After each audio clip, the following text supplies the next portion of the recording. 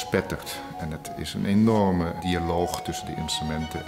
En ook een soort plek voor overen steeds. Nou willen wij onze solo, nou de vioolsolo. Maar zonder gemeen te zijn. Het is vanuit vrolijkheid.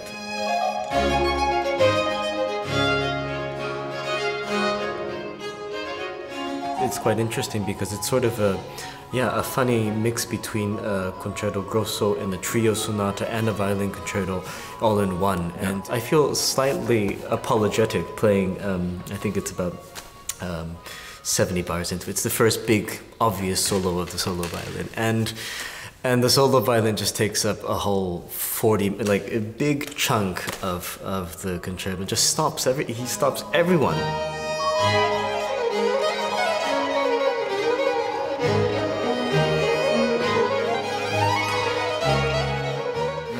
And just keeps playing and playing and playing and playing and just won't stop playing.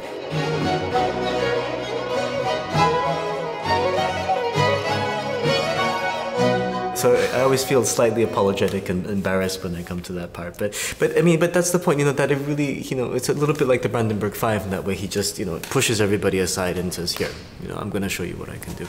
But then again, it's sort of this trio element between the two flutes, and so it's really, and also of course the textures that you find within. It's really, if you try to listen to everything, which I was trying to do in the rehearsals, it's sometimes you become a little bit dizzy from all the action that's taking place. So it's really a very unique piece in that way.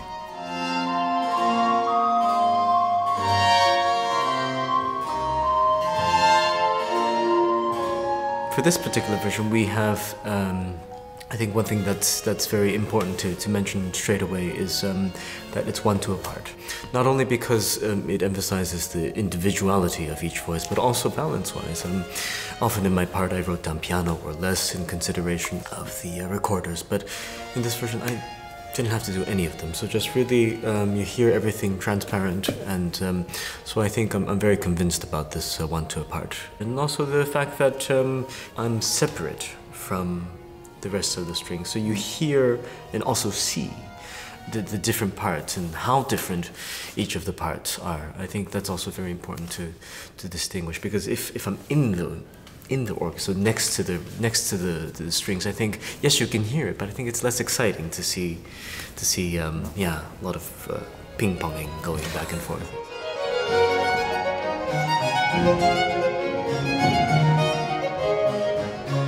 Bach die zet heel vaak blokfluiten in cantates in, en dat doet hij ook in het 4e Brandenburg Concert, op één partij, unisono. En dat heeft mij altijd verbaasd, want de blokfluit is met name het instrument wat zeer snel op blaassnelheid, blaasdruk, zeg maar, reageert. Als je een beetje harder blaast, zoals we dat in het Nederlands plegen te zeggen, dan wordt de toon meteen wat hoger. Als je wat zachter blaast, dan zakt de toon. En dat gaat ontzettend snel.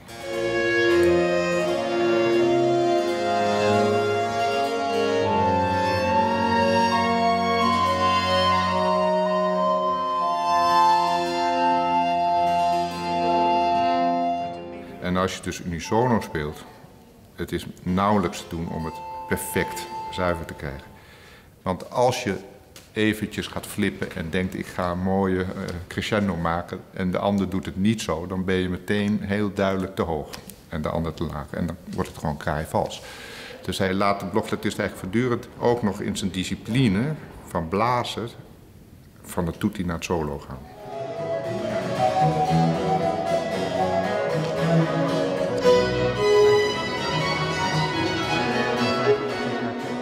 Even when the solo violin again is going completely insane with the passages and things, even then, the others have also very interesting parts to play. And so sort of having if you have it on a TV screen, it's not just one shot, but it's a split screen, and you have one half.